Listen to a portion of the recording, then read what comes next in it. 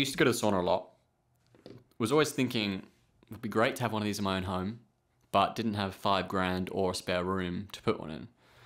And came across this idea of portable saunas. Saw a company that was doing it in America already, doing it quite well. They had a pretty strong brand. How much are they selling for those portable ones? They were $500 US.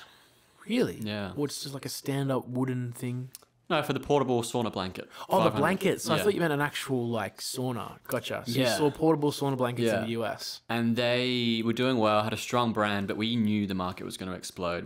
I was very tuned into wellness. Do you think you were tuned in as a consumer of your own product? Definitely. Yeah. Yeah, I love wellness. So Yeah. I had a pulse on what was going to explode. I knew ice baths were going to take off back in 2020. I think we probably missed out on a few and we million were dollars. that close to doing it, Yeah. but didn't from a logistics perspective. That is the hard part of that industry. Anyway, we were like, okay, this fits all the criteria. I think it's going to explode in popularity. Let's roll with it. And we did. And we like you were talking about before, we launched a proper brand.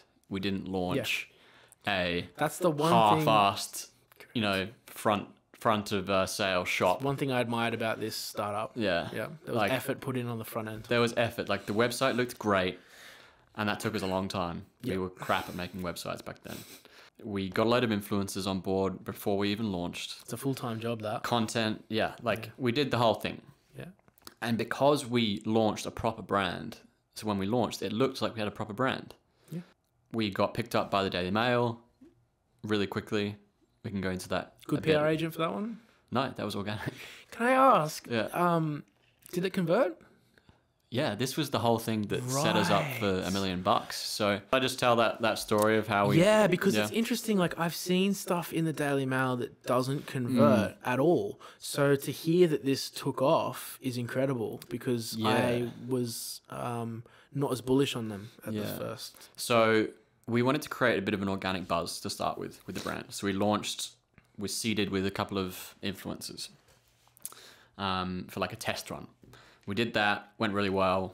A lot of people started talking to us. We had some big influencers in Australia like actually message us because it was a new novel product in Australia. It's rewarding when that happens. Because we did nail the product. Yeah. And so that happened. And then just by chance, someone from the Daily Mail messaged us saying, hectic. hey, I'm from the Daily Mail. I love this product. Can we do a feature on you? So I'm like, hell yeah, you can do a feature on us. No, fuck off. But I knew they were in the UK and Australia. So I'm like, can you please just like not do it for a month whilst we get set up in the UK as well? Right. I didn't know this. Yeah, because if that publication goes out in the UK and we do not have a shop in the UK, we've just missed out on a lot. So set up in the UK and the article How long went... did that take? Not that long.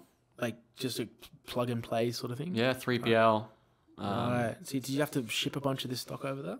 Yeah. From- Order a container to our 3PL in the UK. So did it have to come from somewhere else to here and then here to there? No, China to the UK. Right. So straight to a fulfillment center. Yeah. How did it feel? Did you kind of know it was going to sell out? Like, was there any fear of like, what if I've got a UK center full of stock? Well, no. So what we did was we were on pre-order when the Daily Mail article came out. Right. So we played it smartly. Because you've got to weigh up the pros and cons of everything, right? Was anyone doing this at this point in Australia or the UK? The sauna blankets? Yeah. No. Right. So this article went out. And this is about 10 days into our e-commerce journey. Yeah. Full time. Like we did the soft launch a month before. I remember I was at my mum's house. It was back in the day when you still have Shopify notifications turned on. I think it's a momentous occasion when you finally switch them off. Bro. But when you just start, How good is it Yeah. when you have to turn when it you off? have to turn them off, It's like, I've made it. But back I've made then, I it. still had them on. All right. And I was in the car getting ba-ding, ba-ding, ba-ding. And I called my business partner. I'm like, dude, like I think this article's working. Like something weird is happening. And it kept on going ding, ding, ding. And I went like crazy. And I turned my phone on off silent, like kept it off silent because I just love, it's like music to my ears. Yeah. And I got to my mum's house and mum's like, what's going on? And I'm like, Mum, I'm making money. How good does it feel? Yeah. It's like winning the pokies. Yeah. And then Australia kind of calmed down. And got After to that original sugar hit. yeah. Then Right. it got to the evening, and the UK woke up. Oh man, that's so good.